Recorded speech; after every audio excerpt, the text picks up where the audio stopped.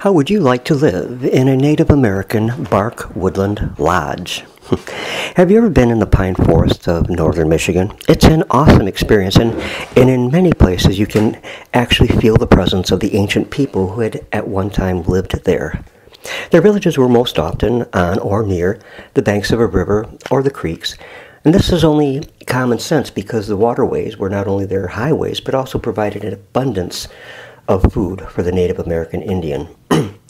In the late woodland period of Michigan prehistory, the people lived in fairly small, bark-covered wigwams, or lodges. Today, all that remains of these lodgings are rings of post molds where the structure had been built. We know a lot about those lodges and life in them. They were built by taking saplings and bending one end into the ground and bending the other to form a semicircle or a dome. The completed dome was woven about to make a framework on which you could attach bark sheets to. There were no windows, and the entryway was covered with animal skins. There would also have been an opening at the very top to let smoke out. And inside the dome lodge, a hearth for building a fire was made from a ring of rocks, usually. And the way the wigwam was built, it was fairly watertight. But even with the fire, I would think it would be awfully cold in the wintertime. I sometimes wonder what it was like in one of those domes during the severe thunderstorms or tornadoes.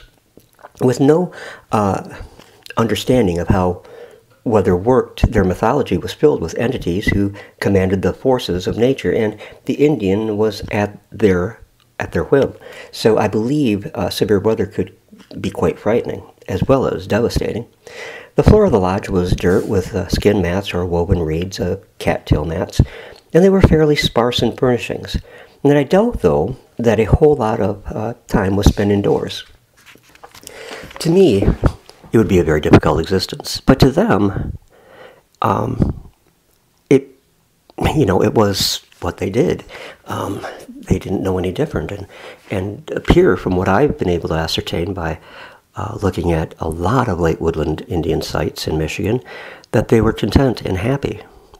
Well, anyways, what do you think? Would you like to live in a bark-covered Michigan pine woodland lodge? Let me know what you think in the comments below. Hey, have a great day. God bless.